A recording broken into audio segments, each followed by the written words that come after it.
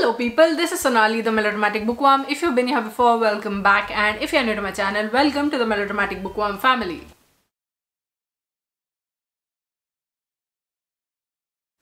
Also, welcome to the reading vlog for the May 2024 subscriber pick, which is Lessons in Chemistry by Garmus. For those of you who don't know, subscriber picks are reading vlogs in which every month you choose a book for me from among 4 or 5 options, which I will read, vlog and share my thoughts about with you. And the book that you chose as subscriber pick for May 2024 was Lessons in Chemistry. Okay, before we start this vlog, a little something about this book and about this copy in particular is that this copy was among the first books that I bought here in Sydney when we moved in 2022, and I got it at a very reasonable price also. I think I got it for $5 at Kmart, and the excitement that I felt then on seeing that this book was available and at such a reasonable price too, it sort of morphed into a fear that I won't enjoy this book that much. And I know that the reviews for this book are mostly favorable, but I don't know, like, you've seen me talk about a couple of books in the past few weeks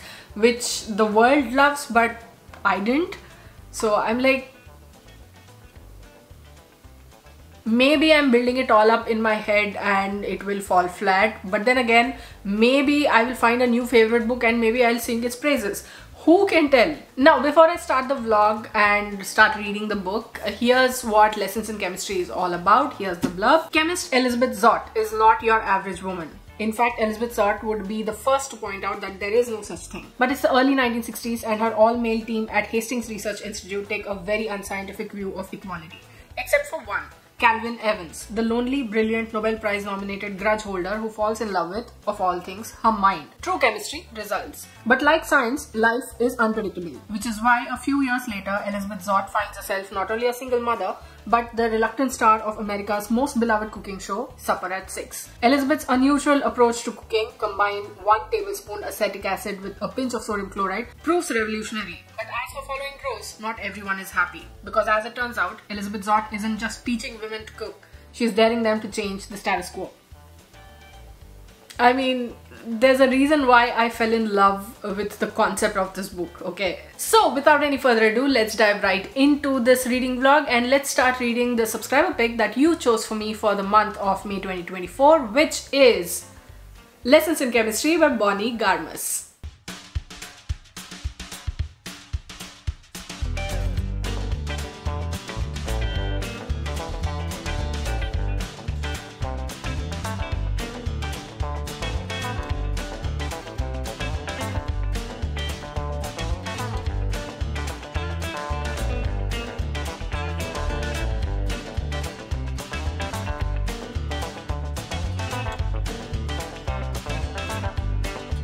So I finished the first couple of chapters. It's not a lot, just 7 pages of it, and in these itself I've seen so many points where I'm like, no babe, it's not supposed to be like that, but the world is like that, what can I do, kind of thing, you know what I mean? Maybe I'm rambling at this point, but yeah, right smack in the first page itself, I was attacked by a 5-year-old, if you can believe it. Madeline, who is Elizabeth Zott's daughter, is being described here, and here's what is being said about her. Most young children can't read, and if they can, it's mostly words like dog and go. But Madeline had been reading since age 3, and now, at age 5, was already through most of Dickens. Okay, I'm not going to take that as a personal attack, but okay, at age 5, Dickens? Well, I love that for her, not so much for myself. And at the end of page 7, which is chapter 2, right? Chapter 2. Elizabeth Zott is on TV, is on Supper at 6, cooking and feeding the whole nation. And all a prominent reporter, a sexist reporter can think of naming her is Luscious Lizzie. Hi again. So I just got through 3 more pages before it was 5 o'clock and our favorite quiz show started. So I've been trying to watch that while reading this, but it's not happening. So I'm going to take a break, a very early break from lessons in chemistry. Go watch this quiz show, then there's a game show, then there's another quiz show, then there's MasterChef Australia, then there's another show that we watch every week. And yeah, it's a thing. Hi, hello, I'm about 50 pages into lessons in chemistry and I'm really liking it so far. And since I'm only about 50 pages in, I don't have much else to add other than what I was speaking about in the previous clip. But as you know, we follow Elizabeth Zott, her life with her daughter Madeline, how she does a very specific kind of cooking show on TV that is absolutely groundbreaking. But as is the way of this BS world, men objectify her and belittle her talents. The next chapter introduced us to Calvin Evans, who Elizabeth was in a relationship with, and we watch it go from a meet-hate to Elizabeth moving in with Calvin. But that is not the crux of Elizabeth's story. I watched in horror as Elizabeth is made fun of, she's belittled, and she is looked down upon because she is a woman. The fact that she is a supremely intelligent and an extremely attractive woman scientist doesn't even figure in the equation. She is a woman, she dared to become a scientist, so people thought that she was fair game, that they could take a dig at her anytime they wanted. It was pure sexism and misogyny. No other term covers it. It's 1952 right now in the story, and society's misogyny is playing out in all its hellish, disgusting glory. There's the disgusting talk about how women lead men on, that they lure them in, that if they are successful, it is because they slept their way to the top. But then again, any constructive thing that they may have to say is wrapped up in, oh, you are a woman, what would you know? And then the discussion of how a woman is expected to change her name after getting married. And I love the points that Zott makes. How she points out the hypocrisy that just for the sake of tradition, the women are supposed to be the ones to take their husbands' names. But if you as much as suggest that a man takes a woman's name, his wife's name, it's apocalypse now. And all they'll have to say in response to that is, hey, this is how it's always been done, so we are going to follow it. You have to take me. And just because it's always been done, it doesn't mean that it can't or shouldn't change. And you get so triggered by the mention of you changing your name to your wife's name. Don't you think that us women are attached to our own names, to our own identities? And before anyone goes, oh, women's maiden names are also not their own, it's their father's, don't even go there. Anywho, I'm just realizing that I did have quite a lot to say about the first 50 pages actually. But yes, I'm super excited to continue reading Lessons in Chemistry and to find out what Elizabeth Zott gets up to. So I will come back and share with you my thoughts as and when I have them. Until then, bye. Hi, I have been reading this book and I am at a point where a shocker of a thing has happened. I was not expecting it, and even my notes over there have like, what is going on? I did not see this coming, and I did wonder what happened. Okay, I'm going to pause at that because I don't want to give a spoiler. I just want to give my thoughts. I'm right now very whiplashed and I'm very shocked because of what has happened, because I did not see that coming. Just a few pages before that, Elizabeth and Calvin are talking about how he should take the dog on a leash because now it's become the law, and if the dog is not on a leash, he might get run over by a car. And now this happened and I'm like, what kind of... Basically, I'm very upset at how it's going. Or at least just these 2-3 pages where these last developments have happened. And I'm like, why would you do something like that? But okay, this explains what happens. And it connects back to the first part of the story where we follow, in 1961, we follow Elizabeth Zott living with her daughter. Okay, now my mind is racing.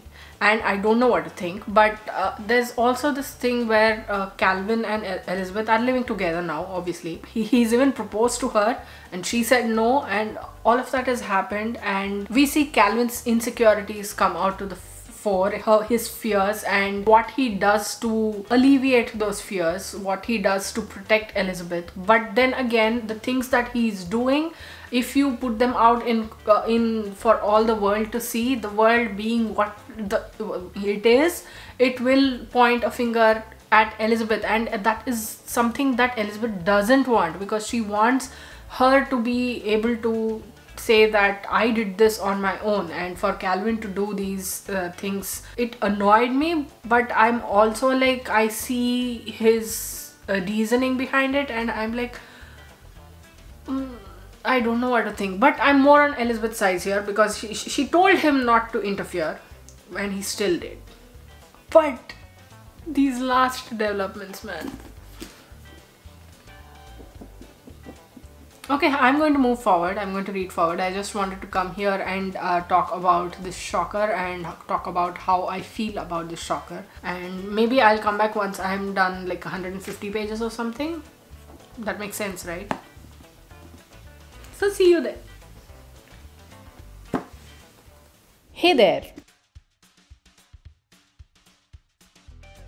I'm now about 148 pages into Lessons in Chemistry, and as much as I'm liking the story and the point that it makes, I must say that I'm a tad bit confused about the writing. I don't yet know what to think of it, because it somehow oscillates between character perspectives. In one sentence, we are taken through Elizabeth's point of view and what she thinks of people around her and of life in general, and in the next, we're thrown into the dog's point of view. Like, it's disorienting. But I won't say that it's something that's putting me off. I'm okay with it, just confused. Okay, so now we are following Elizabeth Zott and her life as a scientist and a new mother in the wake of society's failure to be human. Like all mothers, Zott is struggling to handle a baby, and her situation is even more dire because she doesn't have anyone to help her. So at the point that we are in the story right now, we are introduced to Harriet Sloane, who I'm guessing will have a huge role to play in Zott's life. I mean, I could be wrong, but it somehow feels like that, given the kinds of advice that she's given Zott in the few pages that she's been there. Before this, however, there was a point where I was boiling with so much rage that even though I'm tabbing and annotating this book, there are multiple pages where I haven't, because I was scared that I would puncture the book in my anger, because there are multiple instances of society as a whole being blatantly misogynistic, blaming Zott for getting knocked up, the men hating on her because she's assertive, the women hating on her because they'd been conditioned, accusing Zott of coming onto a man because she wanted her work done, again accusing her of riding on the coattails of her boyfriend. It pissed me off so many times, I had to keep putting the book aside to collect myself. The writing, however, is easy to read, and apart from the previous thing about shifts in perspectives that I mentioned, it flows quite easily and beautifully in a way that I'm really enjoying. Okay, so that's all I have for now. I'll see you once I have anything more to say. Until then,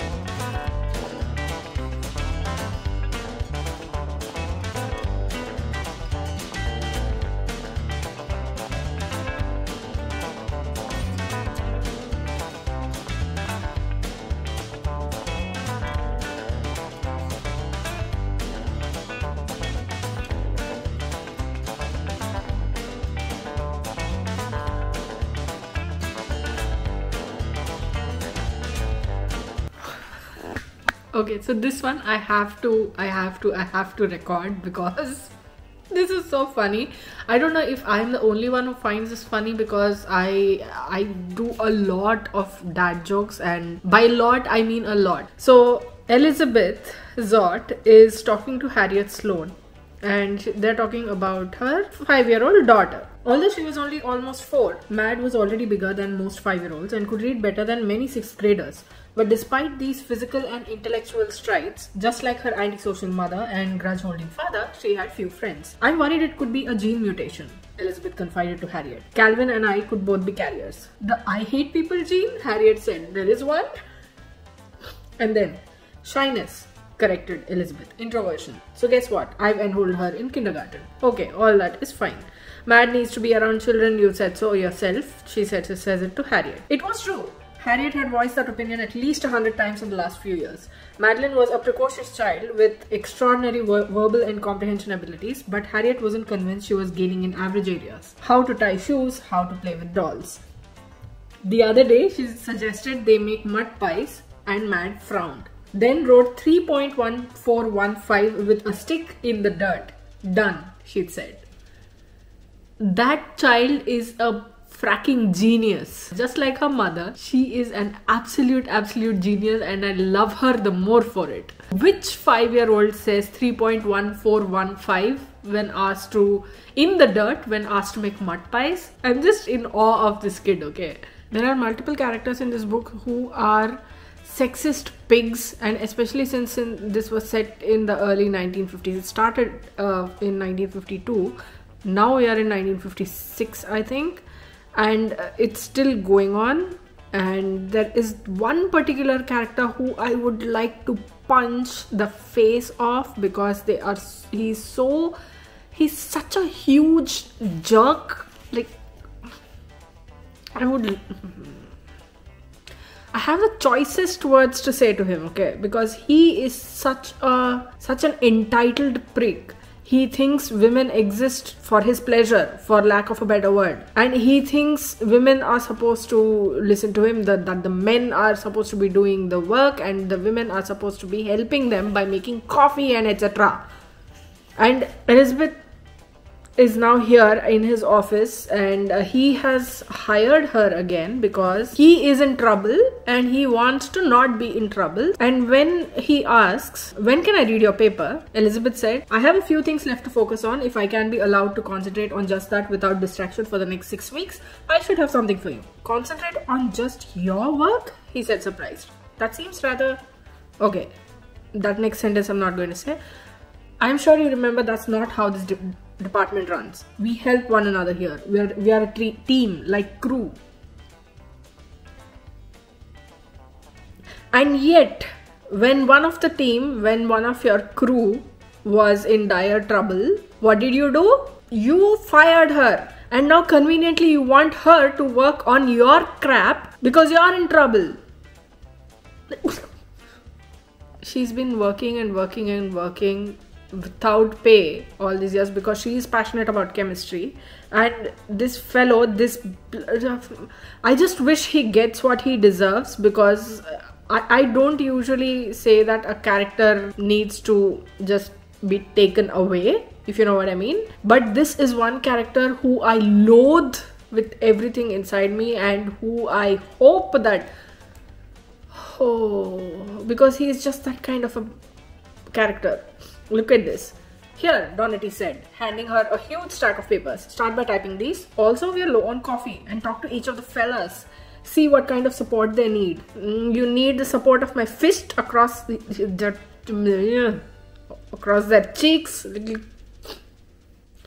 Support? Elizabeth said. But I'm a chemist, not a lab tech. Which is right. No, you're a lab tech, Donati said firmly. You've been out of the game for a while now. Surely you didn't think you could just waltz in here and get your old job back? Not after years of thumb twiddling. But here's the deal. Work hard and we'll see. Thumb twiddling? She was the one who was doing all the work. She has gotten far ahead than any of your useless chemists, if you would like to call them. And now you have the audacity to sit here and call whatever she did over these past few years thumb twiddling, when you were the one who fired her. How dare you? Like, you need to have some shame, some idea that you are a sad excuse of a human being, and that's why you're saying all of this. And you think you are the boss. I mean, okay, maybe technically you are, but you are just a pathetic little jerk who gets off on bullying people, bullying, harassing, assaulting women. And I hope you get what you deserve.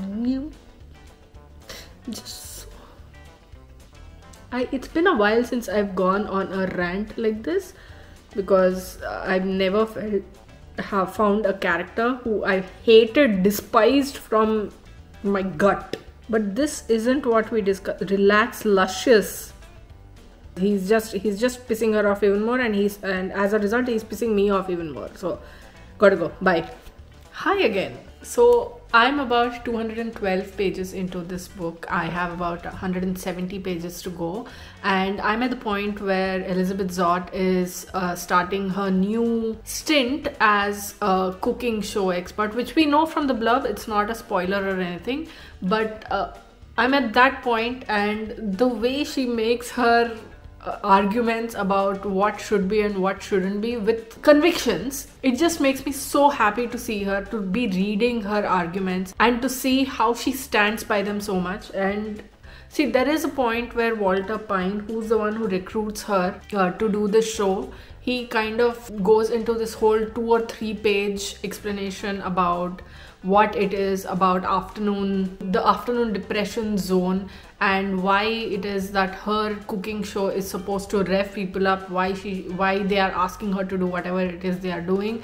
And at that point I didn't understand, and I still don't, whether he is saying it just because he wants her to do all of this, to wear the tight-fitting clothing, to be provocative and all of that, or if he truly believes whatever it is he's saying. I guess we'll find out in the next however many pages. But at that point I was like, bro, I don't believe you for 1 second, but okay, at the moment I'm going to give you the benefit of the doubt, and let's move forward. Let's see what happens. But I need to take a break right now because it's lunchtime, and Elizabeth Zott becoming a cooking show expert who makes dinner, like, it's poetic. I should have filmed this towards dinner time maybe, but yeah, we all do what we got to do, kind of thing. I don't even know what I'm talking anymore. But the whole premise of the book, the whole premise of Elizabeth and how she is getting by, what she does, that is so groundbreaking in the way she approaches cooking and looking at it as chemistry. It's just the best, one of the best. I wouldn't say that so far at least this is a favorite, but I'm going to wait till the very end and see how the story turns out for a couple of these side characters, as we know. And of course I'm rooting for Elizabeth, but I think 1 or 2 of the other characters need to be taken down a couple of 100 notches, because that's where they see themselves at the moment. Hey, hi. So I have been reading Lessons in Chemistry, and I wanted to film this clip outside in the hall, but the washer is going and it's making a ruckus over there. So I thought, okay, I'll come back, sit here and tell you what I think of this. I'm not going to be holding this up because whatever reason, but I have updates for you. So I'm very, very close to finishing Lessons in Chemistry. I just finished chapter 32 and I think about 292 pages, and I think this might be yet another 2024 favorite. But it also completely depends on how the whole book turns out, so we're going to reserve judgment till the very end. Let's see if the things that I really want to happen will happen or not. I mean, that's not a certainty that if this does not happen I won't like this book or something, but that'll be just that a little nudge in the right direction. But in the 80 pages since my last update, Zott has settled down into her role as the host of Supper at 6. But Zod being Zod, it's never an easy conversation, right? Because she has so many questions, she asks so many questions and needs everything to be verifiable and true to fact. And this is my favorite part about Zod, okay? That she will stand her ground because she knows she's right, even if her surroundings are a bit slow on the uptake and are trying to sabotage her with their ancient beliefs of what a woman should and shouldn't do. And here's a little note that I wrote when I came to a particular part that was happening. I won't mention what it is, but yeah, I wouldn't know what the society of the 1950s and 60s was like, but I imagine this story mirrors it well. Only it talks only about white women or white society. Irrespective, this was an age when women were considered to be helpers to the actual innovators that men apparently were, which is a perspective unfortunately shared by so many people even today, which is also how I know that the reflection is true. And I must say that despite the heaviness of the story and its topics, there is a kind of levity to it that is so endearing, and there are so many parts, so many points in the story where I burst out laughing because the characters are being so funny, because of how clever they are, or simply because how amazingly well, how brilliantly the author has brought all these concepts together. And then there's Madeline, or Mad as she is known, who is Elizabeth's daughter, and she is a precocious little child, okay, and she asks questions just like Elizabeth does, and she's like a mini version of her mother in that sense. And it always cracks me up when she drives Harriet nuts with the types of questions that she asks. It's just amazing, it's fun to see, it's fun to watch, and I love it. And then speaking of Elizabeth, the way she drives Walter Pine absolutely nuts, she drives him mad, it has to be the highlight of this book. So the man is an afternoon programming producer or something, and he never ever includes a word of what he tells her to do, and it is satisfying to see. And then it is also a little funny to watch him hyperventilating because she is now doing the exact same thing that he specifically told her not to do, or vice versa. And it's also a little impressive because Walter Pine acts as a kind of a buffer for her. Like, he takes the rough hits for Elizabeth Zott. And when Elizabeth goes off on the what's wrong with these women, why do they buy into these cultural stereotypes speech, which is one that has been building up since the very beginning of the book and one that she has been fighting ever since, all you can do is just nod vigorously and say exactly Elizabeth Zott, thank you. In the end, Lessons in Chemistry is about a woman who is constantly fed up of social stereotypes, and she does what she knows best, be herself. And in that process, she changes lives, both hers and that of others. Like, imagine talking about chemistry and life and cooking and the connection between all three of these. I feel like it is such a fun way of looking at these things, because this way you'll understand what each is and what each is bringing to the table and where each is coming from. And I left off at the spot where she's made yet another controversial statement, which I'm loving, by the way. And I cannot wait to see what the reaction of the people of 1960 will be. I mean, I imagine they're going to blow their tops off at whatever she said, but let's see.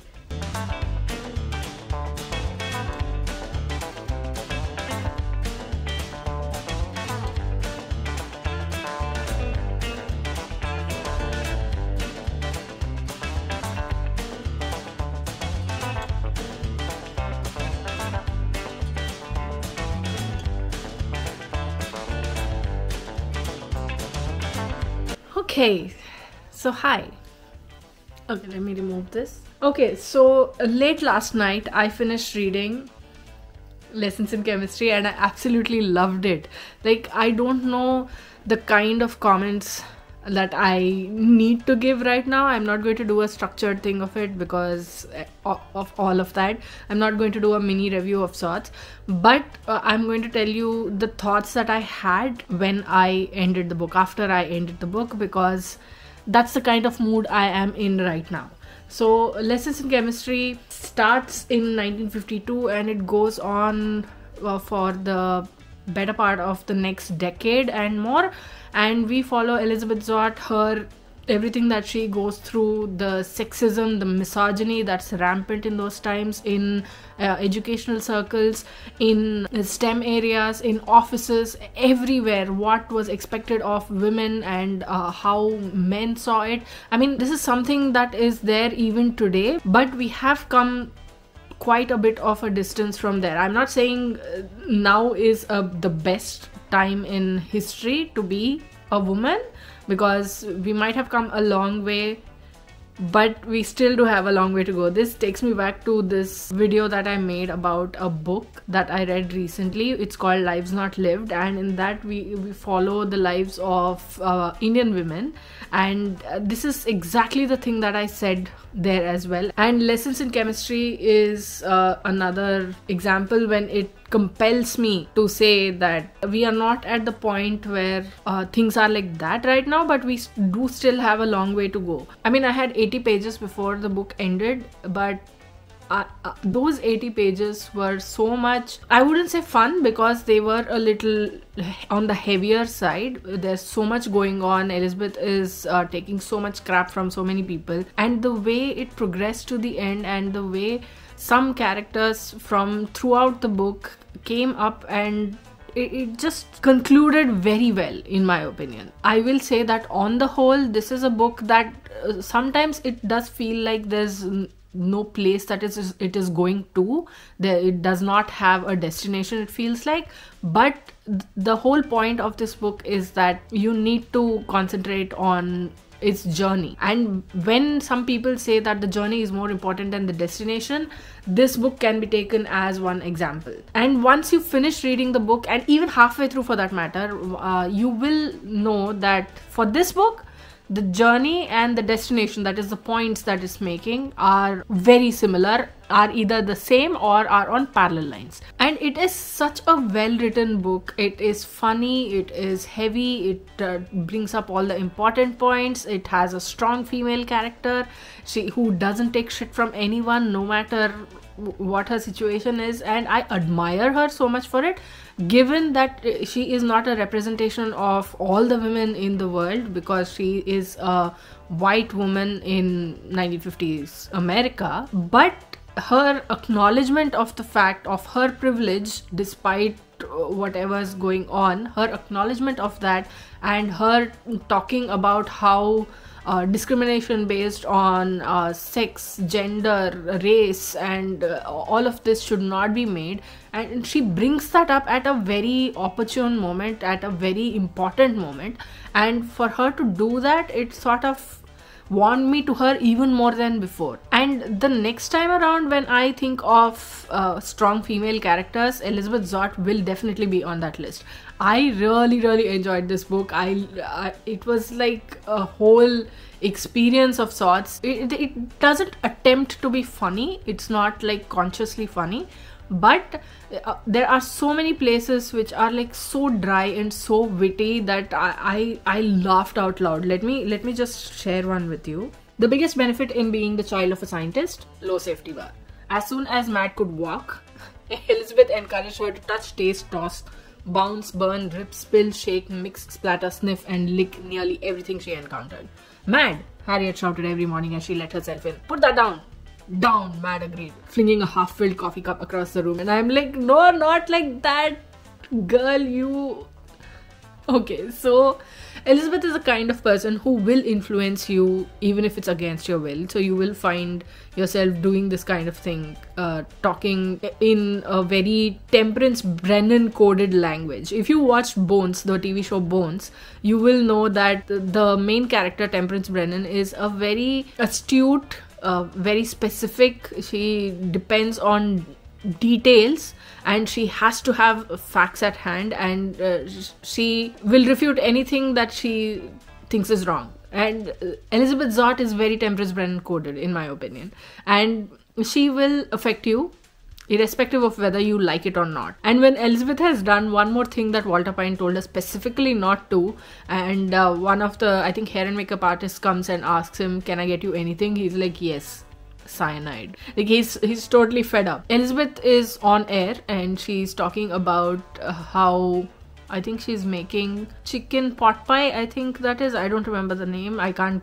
turn because I have one hand is holding the camera and one hand is holding the book. But okay, what was that? Walter gasped after whatever it is she has said. What did she say? Subsidized childcare, Rosa said as she sponged his forehead. We should get that on the ballot. She leaned down, taking in a vein pulsing on Walter's forehead. Listen, why don't I go get you some acetyl salicylic acid? It'll... What did you say? He hissed, batting her sponge away. Subsidized childcare? No, the other. Acetyl salicylic acid? Aspirin, he demanded hoarsely. Here at KCTV we call it aspirin. Bayer aspirin. Want to know why? Because Bayer is one of our sponsors. The people who pay our bills. Ring any bells? Say it. Aspirin. Like, he is done with people talking about things in the way that they are not usually talked about, which is another good example of how Elizabeth Zott moves away from the normal. She is not bothered by society's definitions of normal. And people who think that women should be doing this or women shouldn't be doing this, she isn't bothered by them. I mean, there comes a point where willful bothering of her by the people will get her down a bit, as it will any human, but she is normally not bothered by it. She will refute it. She will talk against it. She will bring it down. And she talks about aspirin by taking its component names, and it annoys the hell out of Walter, and she's got the hair and makeup lady also to talk about it like that. And she's got the hair and makeup lady Rosa to also talk about it like that, and now Walter is exasperated. I mean, Walter's a good guy. He knows how to handle Elizabeth. I mean, he's at the end of his tether most of the time, but he knows how to handle the situation. He is a sort of a brother figure to Elizabeth. That doesn't mean that he doesn't do a couple of conditioned behavior sometimes. But yet, I don't have a problem with Walter. He went on my shit list and off of it for a couple of times, but Elizabeth Zott, man. Elizabeth Zott, what a character, what a brilliant character. To hold her own in a time as that, it was something to see. So those were my thoughts about Lessons in Chemistry by Bonnie Garmus. Thank you people for choosing this to be the subscriber pick. I know this is coming a month too late. So if you are wondering at the end of it all whether or not I would recommend Lessons in Chemistry, I think this ought to tell you what it is, what I'd be doing. Of course, I'd recommend Lessons in Chemistry. Read it. It's wonderful. And yeah, just have some patience with it, because I know that the first few chapters are a little bit of a drag. You need some motivation to go through all of them. So keep at it, and I promise it will get interesting. For me personally, it was interesting right off the bat, but a friend of mine was saying that the first few chapters didn't hold her attention, so I told her to keep at it. It will get better. Even if halfway through it's not working for you, then DNF. But if you ask me, in my opinion, I do think that for you it will get better at some point. So yes, that was a subscriber pick for the month of May, which I finished in June, and that book is Lessons in Chemistry by Bonnie Garmus. Highly recommend. And yeah, I hope that you enjoy reading it if you decide to pick it up, or when you decide to pick it up. And yes, I'll see you in the next video. Until then,